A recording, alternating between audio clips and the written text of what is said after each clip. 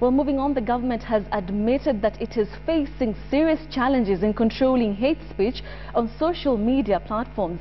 The Permanent Secretary for Information and Communication, Dr. Bitange Ndemo, says some politicians and members of the civil society were taking advantage of the scenario and using social media to spread propaganda and hate speech. However, Ndemo says the government will not use unorthodox means to block the internet, but has encouraged internet service providers to ensure each internet user has an internet protocol address to help curb cybercrime. Ndemo at the same time said the government would not expel or gag foreign journalists, but urged foreign media to exercise responsibility in their reporting.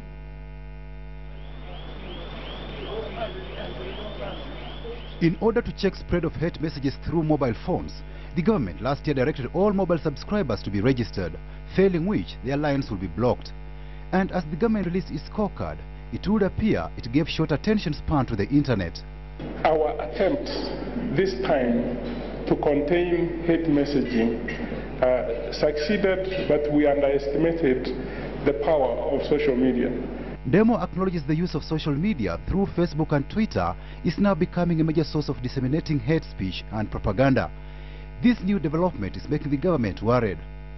We did not think that social media would be a problem that it is today.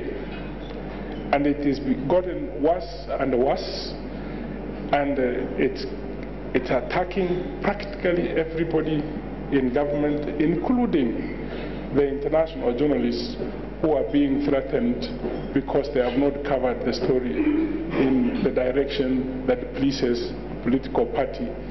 The government is scratching its head as it seeks to control hate mongers abusing the internet. We are encouraging ISPs to ensure that every gadget in this country has a public IP address, because if you look at the Western world, when they look around to see who is sending or who is propagating the message of child pornography, that is what they use to arrest, and it takes them a very short time. The government says the foreign media was free to report on Kenya after journalists have been accredited by the Department of Information. Foreign journalists were, however, urged to report responsibly.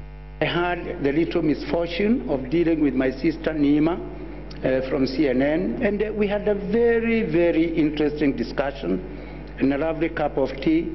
But the next thing I knew, I was being accused of having arrested a journalist. The Ministry of Information denied there were any rifts between it and the Media Council of Kenya with regard to issuance of licenses to foreign journalists. For international journalists, we said that the government would continue to do the accreditation through the Department of Information. This is simply because there are other processes that go on when the accreditation is being done.